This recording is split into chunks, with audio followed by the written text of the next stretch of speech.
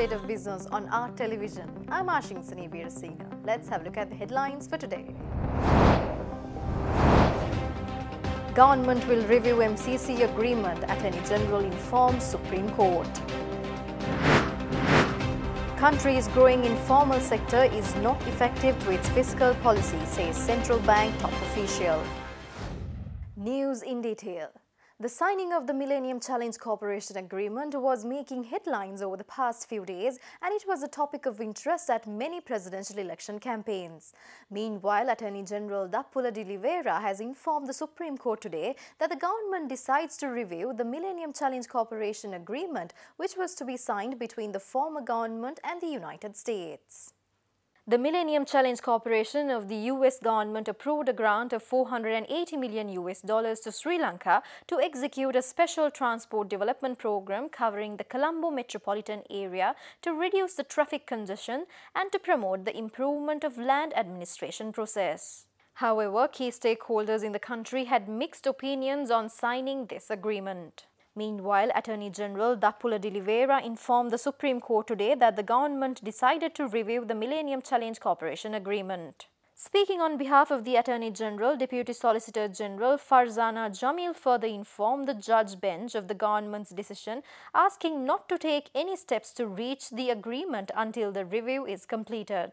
The Government Medical Officers Association, Attorney-at-Law Darshana Veeraduwa and Venerable Anguruvalle Jinananda Thero had filed fundamental rights petitions against the Millennium Challenge Cooperation Agreement with the US. The fundamental rights petitions filed against the signing of the MCC agreement, seeking an order declaring that the decision taken by the previous government to ink this deal is in violation of the Constitution, were called before the 5-judge bench of the Supreme Court this morning. The petitions were scheduled to be taken up again on the 25th of March next year. The process of changing the Colombo Port City Development Project as the Colombo Financial City Project under the UNF administration will be reviewed by a panel of experts. Cabinet spokesman Dr. Ramesh Patrana revealed that the Cabinet of Ministers has taken the decision and a committee has already been appointed for the purpose.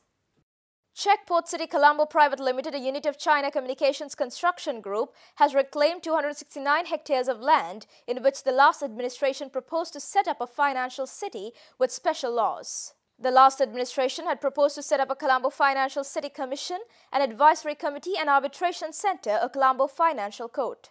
New government has planned to review an investment zone and laws proposed on a financial city to be built on land reclaimed by a Chinese company in Colombo. The Cabinet of Ministers this week approved the setting up of a committee to review laws in the financial city as taking into account new socio-economic conditions, Cabinet spokesman Mr. Dr. Ramesh Patrana said. He also said that the committee will be made up of 2 experts to review legal matters and all other sectors such as economic matters, urban development, engineering, local government and regulations, financial and commercial matters, socio-economic matters will be entrusted with 1 expert for each. The Cabinet of Ministers last Wednesday approved the proposal by Prime Minister Mahinda Rajapaksa to review the amended scope of the project and procedure used to revise the project. President Gotabaya Rajapaksa assured that media freedom will not be hindered in any form during his tenure and media is free for any reasonable criticism.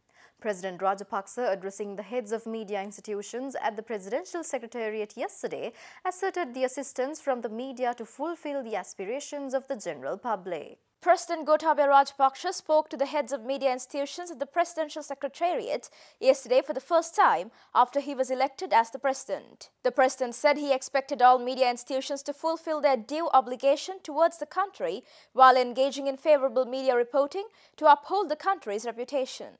He stressed that the image of the country plays a vital role in bringing in investments and enhancing economic cooperation internationally and therefore to understand that wider responsibility in building a good image about the country. President Rajapaksa also told the media heads to assist in enhancing the efficiency of politicians and public officials and in eradicating corruption from the society. He also reminded that the economic development is another key factor among the people's expectations and the media's role to achieve it. President also appreciated the city beautification efforts and the enthusiasm of wall paintings currently underway across the country. A total of 26 UNP parliamentarians submitted a letter to party leader Ranil Wickremesinghe requesting him to convene a working committee meeting before 20th December. Meanwhile, addressing a media briefing today morning, UNP parliamentarian Mayantha Dissanayake says that the United National Party requires not only reforms in its leadership but also a complete restructure advocating to the needs of the grassroots level in order to face a general election steadily. There has to be policy decisions that has to be taken. There has to be policy changes that we have to make. We have to structurally also reorganize the party in terms of the districts level, the electorate level. So there are many things that we have to do within the party before we face a general election. It's not just necessarily the leadership of the party. I think we have to look at, rethink and really reorganize ourselves in a way that we can win a general election.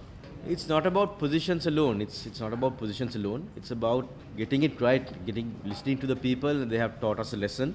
So we have to listen to the people and listen to our voters, listen to our membership in the grassroots level and in the electorate level, and reform and reorganize the party in a way that we can face a general election and win. President of the Institute of Chartered Accountants of Sri Lanka, Jagat Perera, stresses that Sri Lanka lacks an adequate legal system to punish people who are involved in corruption and that certain regulatory systems are outdated. In simple sense, anyone using the power, the authority for the personal benefit is considered as corruption. The question we have is, we in Sri Lanka does not have adequate legal system to bring those who are involved with the corruption. The bribery and corruption laws are 25 years old. In 1994 was the last legislation came in. And it does not actively give the powers to the authorities to take action. So in my view, it is not easy to teach what is corruption and why we should go against to the adults. It has to be for the children who are in the school, who are not exposed to this kind of corruption. And I have openly told to Mr. Jayavarna, the Director General of CIOPOC, it is not enough we take someone to the custody at the lower end of the society. If you want to do this, it has to be done at the top level. And if you do not do that, corruption is not going to stop. Stay tuned for more news after this short break.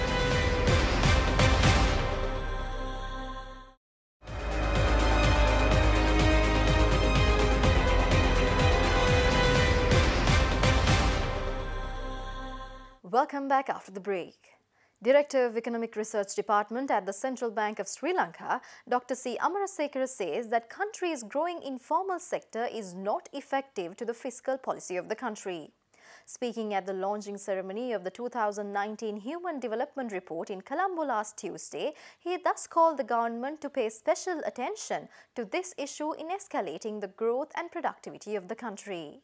Sri Lanka's shadow economy, grey economy, or the informal economy is quite large. It's larger than the world average. Although it is improving, it is still large. 35%, we have a 35% grey economy. So when you take the most important government policies, monetary policy and fiscal policy, what you see is, these more related to fiscal policy. What you see is that fiscal policy is the best policy to address inequality. But the use of fiscal policy is not very effective when there is a very large informal economy in a country. So there are two sides to this story. One is that when you say the informal economy is large, it could be the poorest of the poor. We are probably talking about the poorest of the poor and the richest of the rich as well. So this is something that the government will have to address going forward. The One Trans Work Square Private Limited wins the title of Best Mixed-Use Development for its triad of towers called the One Sri Lanka, beating 8 other nominees at the Property Guru Asia Property Awards 2019 held in Bangkok in Thailand. The Property Guru Asia Property Award is a highly regarded accolade recognizing excellence in real estate, development, design and innovation. The event saw the property developer, the One Transworks Square Private Limited, securing the title of Best Mixed-Use Development Asia for its triad of towers called the One Sri Lanka, beating 8 other nominees from Australia, China, Malaysia, Philippines and Myanmar. This mixed-use development site comprises a combination of hotels and branded residencies, a luxury retail mall, multiple storied car parks, banquet halls, a collective of dining experiences including a sky bar, business offices and a helipad atop the one to complete the canvas of opulence in the sky. The 80-storied 326-meter Ritz-Carlton Tower will house the Ritz-Carlton Hotel and Residencies, while the second tower, which stands at 310 meters and covers 77 floors, will house the JW Marriott Hotel and Residencies. This is a very important milestone for us and a recognition of our efforts over the last many years. We were selected out of 8 iconic developments in the region, in the whole Asia region, which included countries like Australia, Thailand, Singapore, Hong Kong, amongst other countries. So it was judged by at least 20 judges of very senior reputation of architects and others among these 8 iconic developments, and we were chosen for the award. So I think this is a very big thing for us and for Sri Lanka. Foreign Minister Dinesh Gunawardena requested the SAARC member countries to take concrete action to improve intra-trade in the region without compromising security concerns. He made these remarks at an event to commemorate the 35th SAARC Charter Day in Colombo last Tuesday. Foreign Minister Dinesh Gunawardena participating at an event to commemorate the 35th SAARC Charter Day last Tuesday as organized by the SAARC Chamber of Commerce and Industry in collaboration with the Sri Lanka Federation of Chambers of Commerce and Industry. Minister Gunawardena addressing the gathering underlined the need to address the current unsatisfactory intra-trade figures that currently stand below 6% in the South Asia region that hosts over 20% of the global population. He also compared ASEAN as an example for SAARC to replicate, and that the ASEAN region has over 22% intra-trade in a region of less than 9% world's population. While recognizing the existing strong policy framework in the SAARC region for trade expansion, the Foreign Minister also called for flexibility in trade negotiations to buttress the smaller economies in the region, including Sri Lanka. He also emphasized the need to protect the environment, which is a challenging issue for the region faced with unprecedented natural disasters and erratic weather patterns. The Charter Day event was attended by the Colombo-based SAARC diplomatic missions and the business community. Now, a detailed analysis of the review on the stock performances for the past week and a stock forecast for the coming week will be brought to you by a subject expert at the First Capital Holdings. This week the market saw a bit of a downtrend amidst the decline in turnover levels as the festive season approaches. Profit taking in most counters were observed as the market recorded losses on Monday and Tuesday. However, after the Poya holiday on Wednesday, the ASPI reversed into the green, mainly on Thursday, with heavy gains in LOLC holdings following some speculation on the counter. However, the market remained stagnant on Friday with lower turnover levels.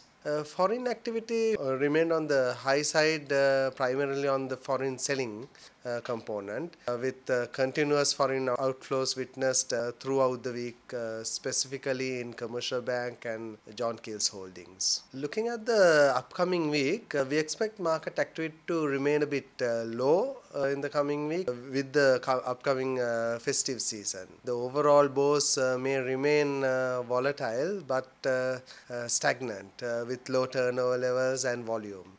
We expect foreign activity